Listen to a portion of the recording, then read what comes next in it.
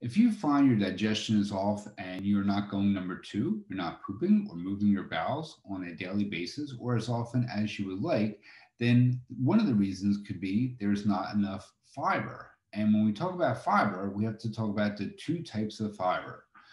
Hi there, I'm Dr. Michael Kay from the Center for Functional Health, and today we're going to talk a little bit about some digestive tips that can help you. So let's start with fiber. So there's two types of fiber. There's soluble fiber and there's insoluble fiber. Soluble fiber absorbs water and other fluids, and it creates a gel-like substance that helps to prevent constipation. It feeds the good bacteria where insoluble fiber does not dissolve. So soluble fiber does dissolve, insoluble fiber does not dissolve. However, it's important because it creates a bulk to the stool. So insoluble fiber actually helps to prevent diarrhea and loose stools. That is why when you have diarrhea or loose stools, your doctor may say, hey, add fiber to your diet.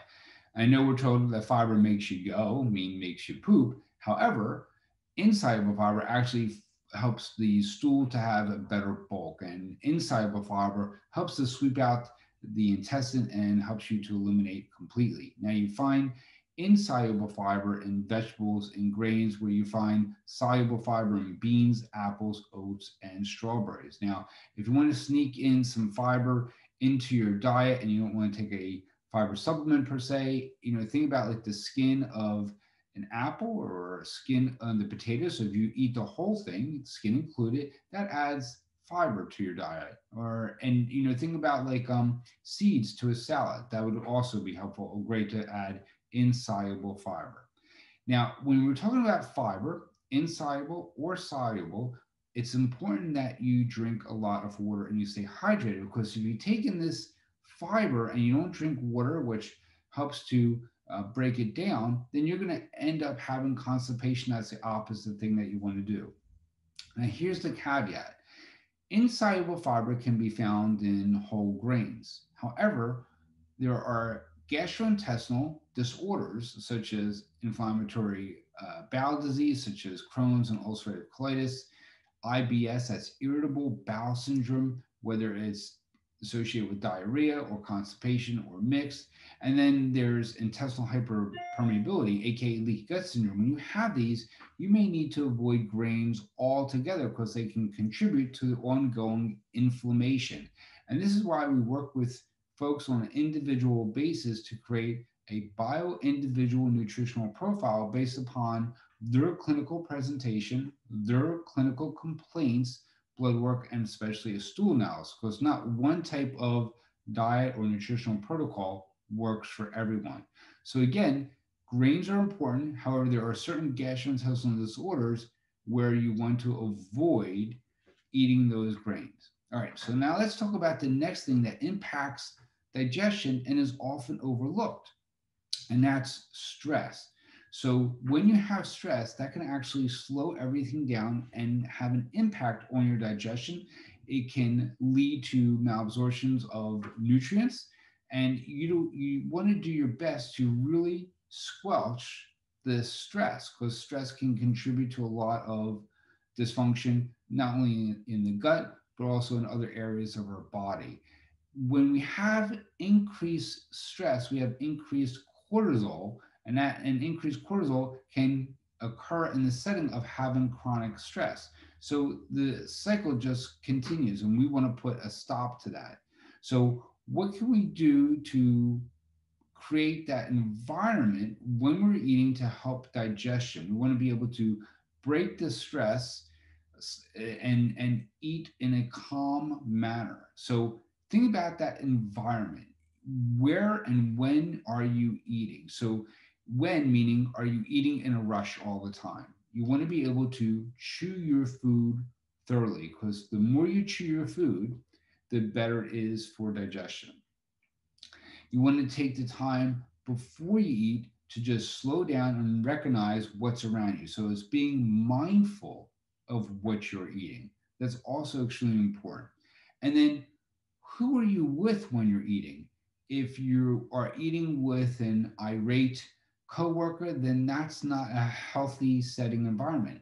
if you're scrolling through your phone or looking at the computer, or if you're working through your meals, all of those type of environments is not healthy to have a proper digestion. So you want to be able to start thinking about that environment, how you're eating, when you're eating, what you're eating, what's around you, instead of just powering through your lunch and not even thinking about your eating. So it's about being mindful.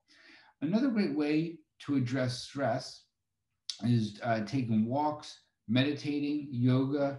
All of that's important. And I know a lot of my patients who actually take a walk after they eat. And there have been studies to show that when you walk after you eat, that helps for better blood glucose regulation as well. So reducing your stress can definitely be a major step to improving your digestion.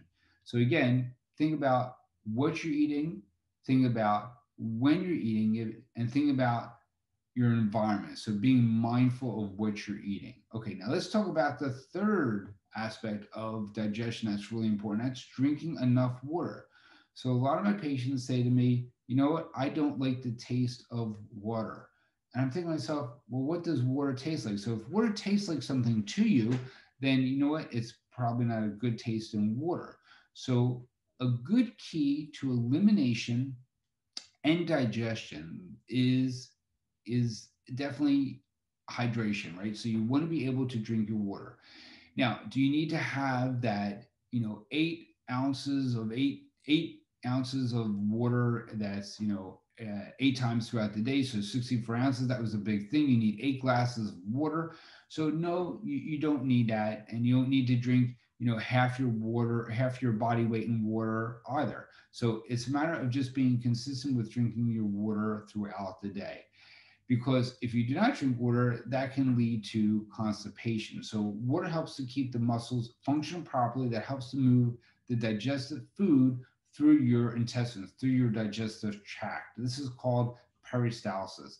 And when your body senses that you need more water, your heart and brain actually pulls water from your digestive system, and that makes those stools drier and harder to pass. And that's another thing. You don't want to sit on the toilet and push, push, push, because it's not good for the heart and it's not good for the lower back either. So the solution is simply drink more water. Now, if you say, listen, but Dr. K, I don't like the taste of water, I'm going to say, well, listen, infuse, meaning add berries and lemon or mint or cucumber to your water. That's also good. And you can also, listen, drink caffeine free herbal teas. That's great as well. Now, what I like to do that helps me drink a lot of water throughout the day is I use electrolytes.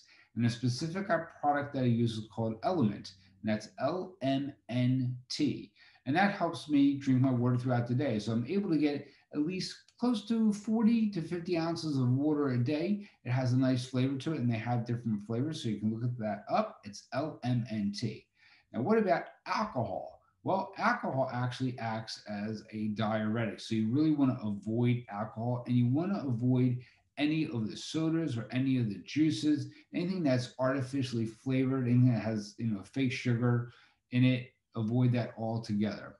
And now, what about coffee? So coffee can act as a laxative. So some people really respond well to it. Some people do not respond well to coffee at all. For some people, it causes reflux. And if a patient likes their coffee and they experience some reflux, I always say, you know what, you can try low acid coffee. A lot of folks don't know that there is a low acid coffee that you can purchase, which is also helpful. So I do like coffee. I think you can make your coffee drink a great power drink.